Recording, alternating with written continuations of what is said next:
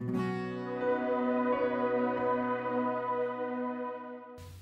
morning, ladies and gentlemen. It is a very great privilege and honor to be back here in the Gulbenkian Foundation and for such a worthy cause as this very special program. My talk is about the libraries of tomorrow, and what they stand for is embracing the challenge and inventing the future. And I don't know if you prefer to, if we can darken a little bit the lights so that the slides show up better, because I'm going to take you on, yes, that's much better. I'm going to take you on a very quick journey with a lot of pictures to accompany us. So, as we would say, fasten your seatbelts, and we're going to go over all of this. A little prologue, something about our changing world, and if people think that we have seen something about what the internet is doing, well, as they say in America, you ain't seen nothing yet. So the coming internet explosion, something about big data, and how the very structure of knowledge is changing, the revolution itself, and the implication for libraries.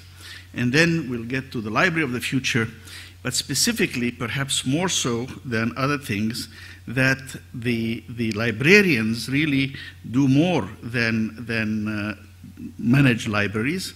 They defend values. They defend values, and I think that is something that is particularly important for us to talk about. So, as a prologue, my credo is all information to all people at all times.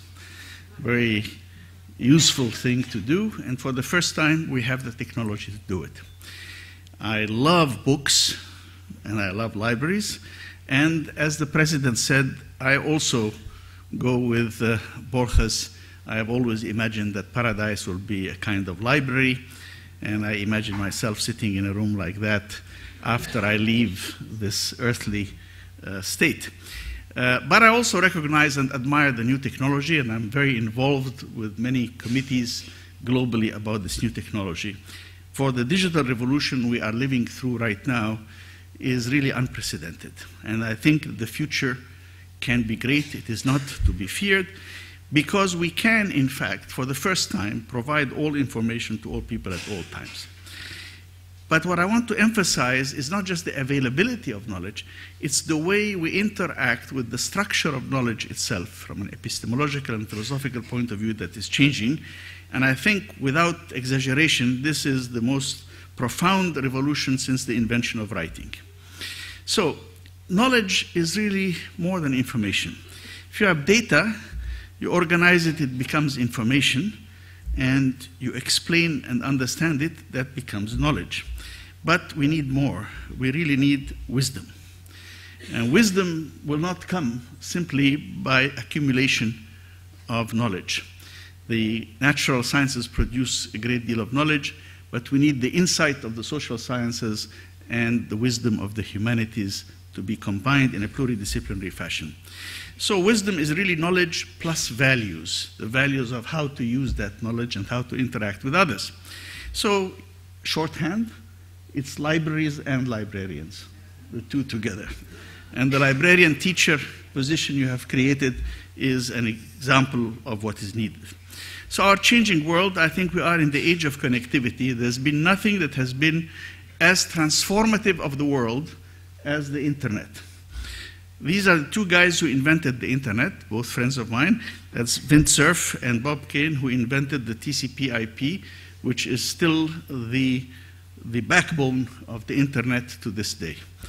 And Tim Berners-Lee invented the World Wide Web, WWW, that we all know so well. And Louis Pouzin did the packet switching. Mark Andreessen designed the first browser, and of course, Bill Gates, whom you all know. But in the browser wars, Netscape of Andreessen was overtaken by Microsoft Explorer. And Steve Jobs got us all to listen to digital music and invented the new business models and, of course, all the Apple products. Another young man, Pierre Amidyar, did eBay, and Amazon was Jeff Bezos. And this handful of people really transformed the world. And with the arrival of these two, who are Larry Page and Sergey Brin, who invented Google, we have pretty much the landscape that we had before. All the giants are known, and the search engines, Google is by a long way the most important one. I must salute Bill Gates. As you see me, I was with him here when he was declaring the creation of his foundation. He has become by far the world's largest philanthropist, and I think that's a very commendable aspect of it. Now, the internet revolution has seen explosive growth. It has transcended political boundaries. It allows us to be connected at the speed of light anywhere in the world. And the result of all of that has also been a profound economic transformation. These are the top 10 companies in 2016.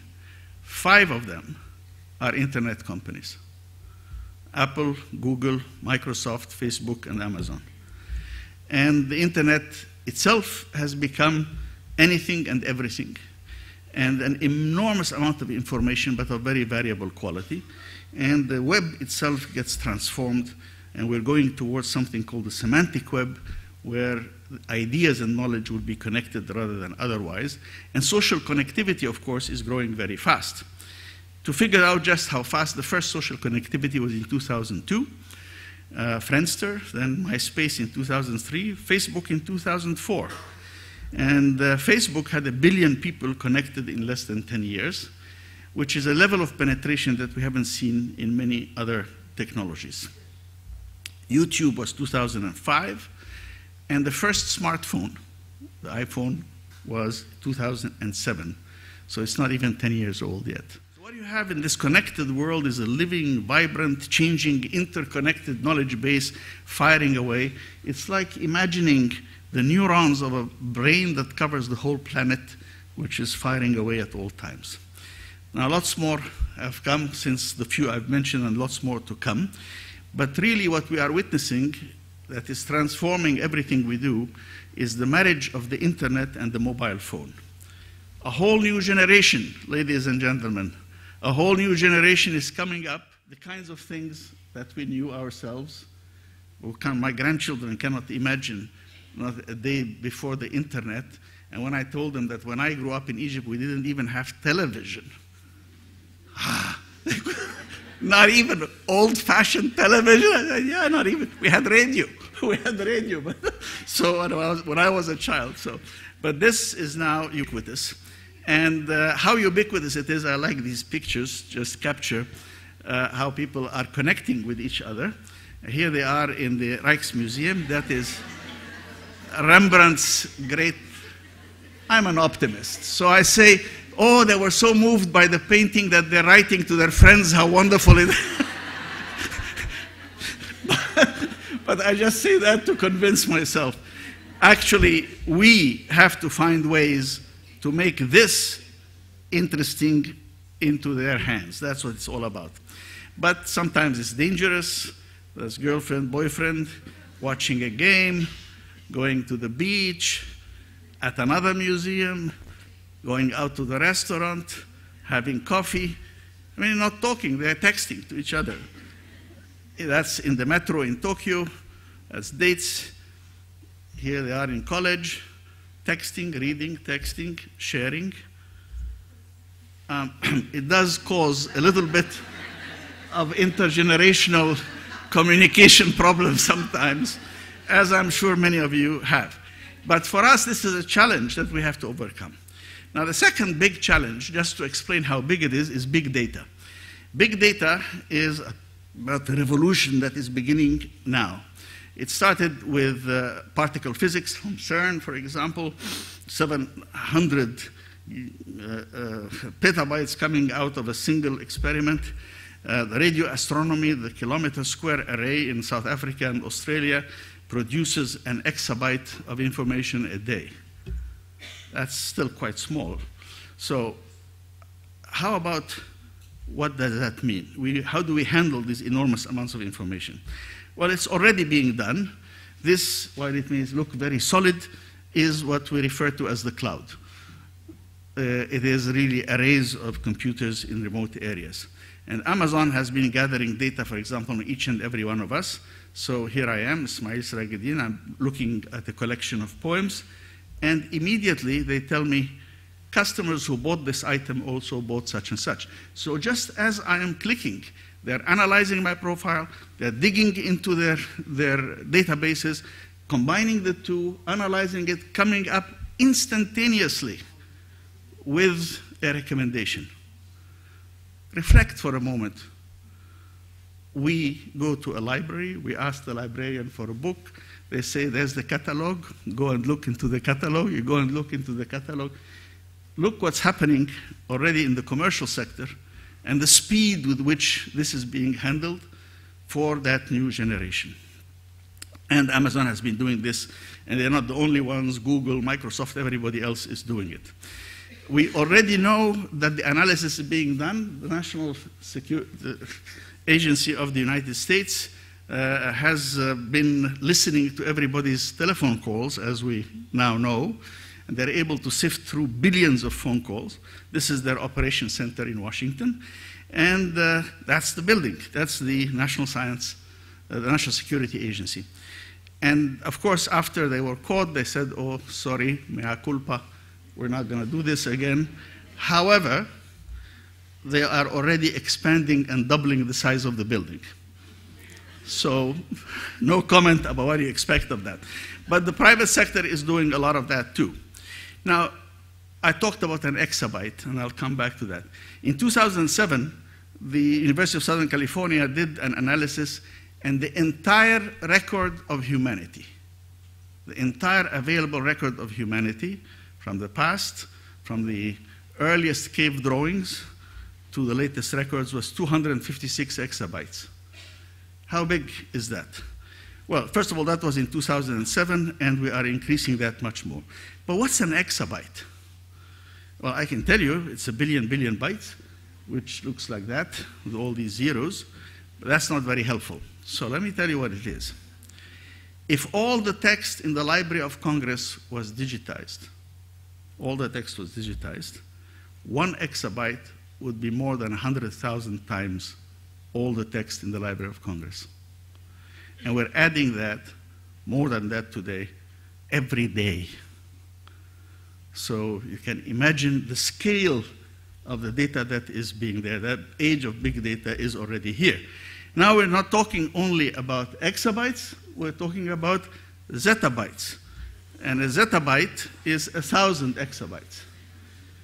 That's the explosion of knowledge that we have, and that we, not only we as librarians, we as people concerned with culture, have to deal with that explosion of knowledge, because more change will come.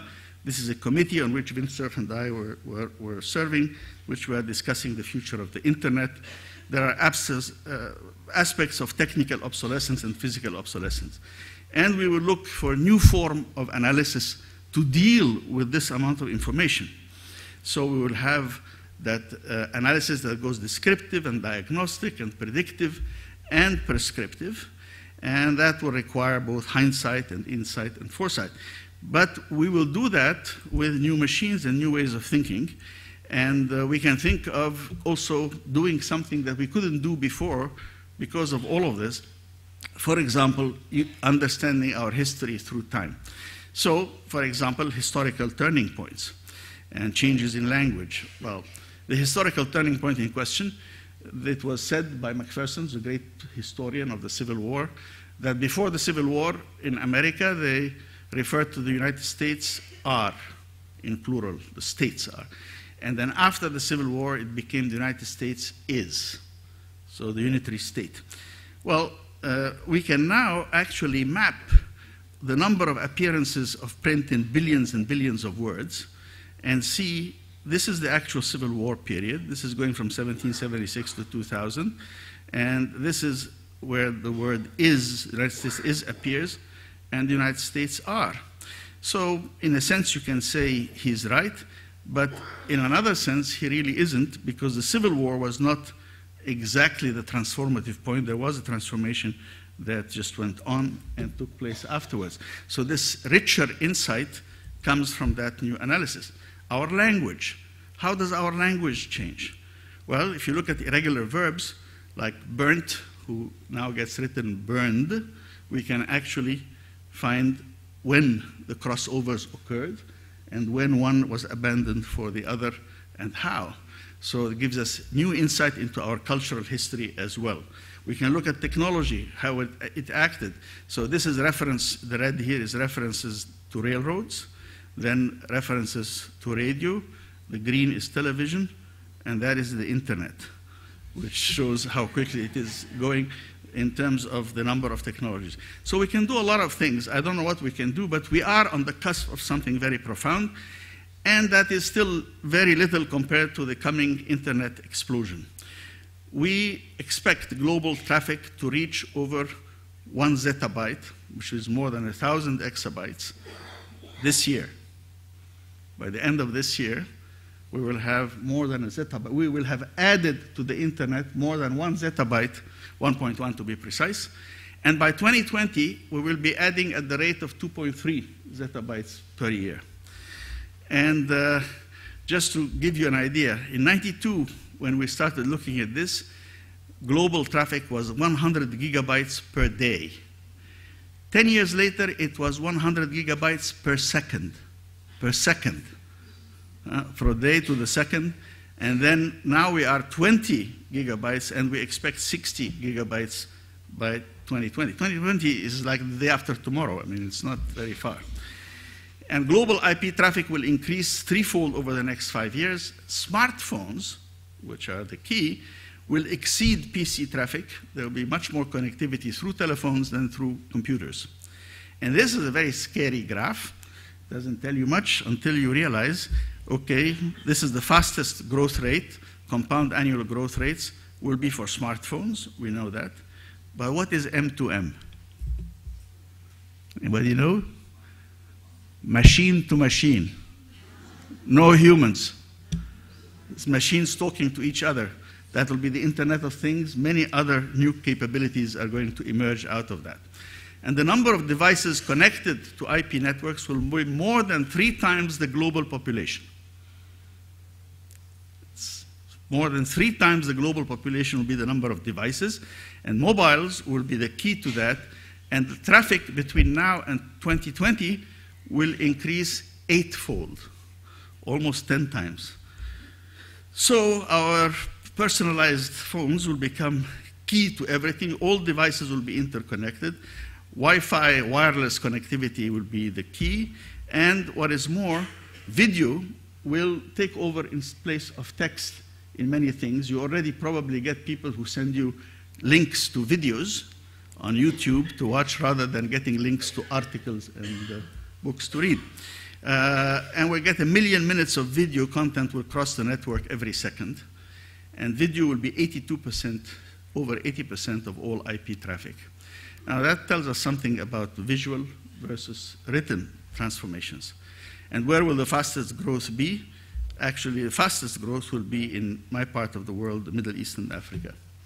But along with that, there is a more profound transformation of the way we handle knowledge and the way we deal with knowledge.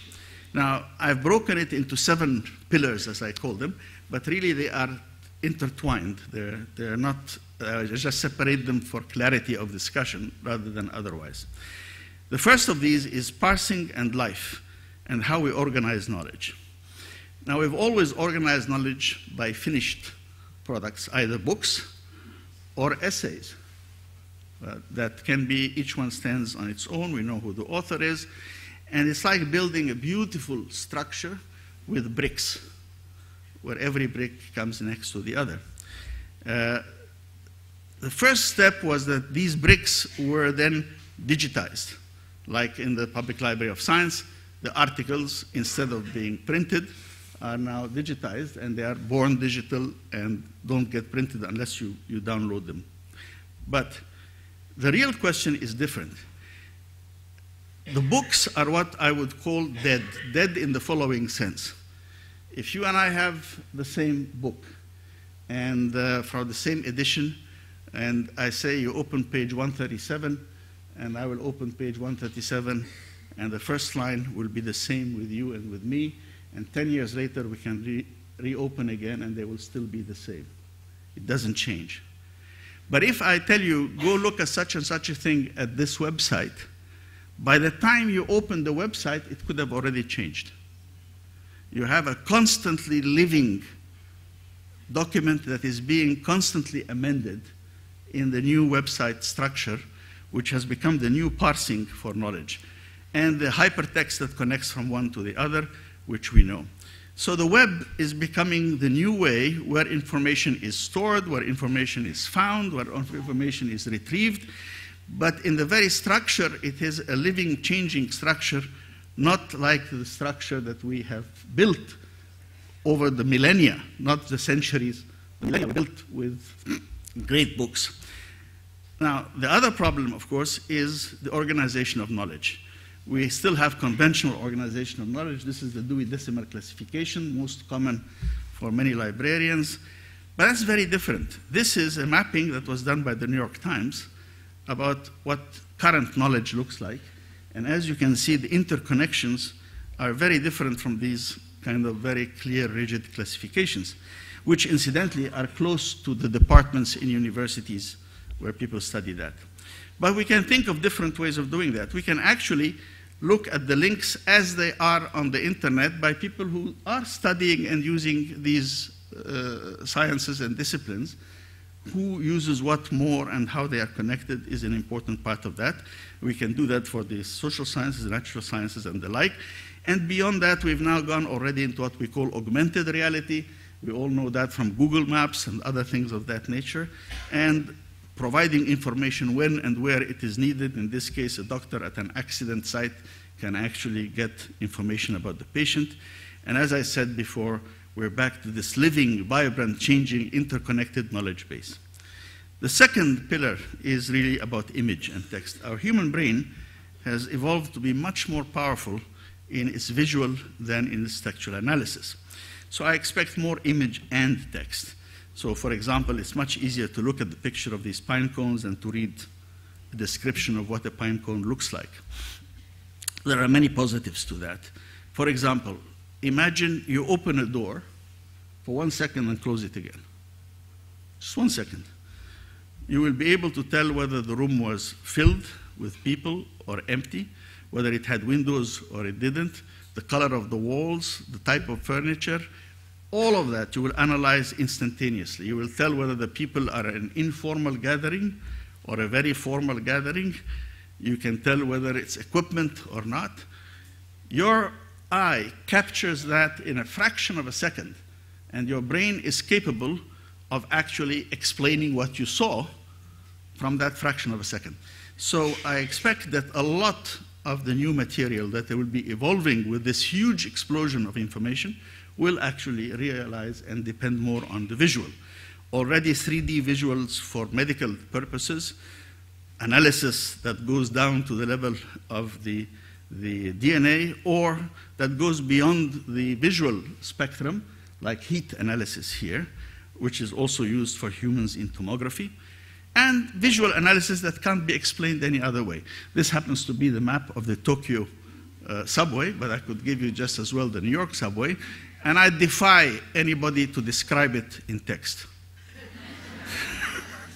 You can't. You need to have that diagram to be able to follow what's going on. And I have not been in space, but I vicariously enjoy being with the astronauts from the pictures that they take, or different ways of looking at our cities, etc. So there are some negatives, however, because text is a triple abstraction: the letter, then the word, and then the sentence. And it's a joint effort. As I read, I construct the images in my mind along with the author. So the text is really a joint effort, and we're losing some of that, and we're losing it quickly. Third pillar is humans and machines. And to put it bluntly, with the exception of pure mathematics and some questions in philosophy, like what is the meaning of life and what is the purpose of the universe, in every other field of knowledge, humans will need machines to access, retrieve, manipulate, and add to the body of knowledge. I mean, the idea of an Einstein or a Newton writing by themselves is no longer true. And that this expansion of our brain's reach through machines is going to be wonderful in some levels, and it raises questions about artificial intelligence on the other. We all know that Deep Blue defeated Garry Kasparov 20 years ago. That already is 20 years ago when the top chess champion was defeated. But we are processing ever more powerful computers. To the moment right now, the human brain is still about 1 million times more powerful than the most powerful computer we have. But at the rate we're going, that will be reversed and computers will be 1 million times more powerful than a human being.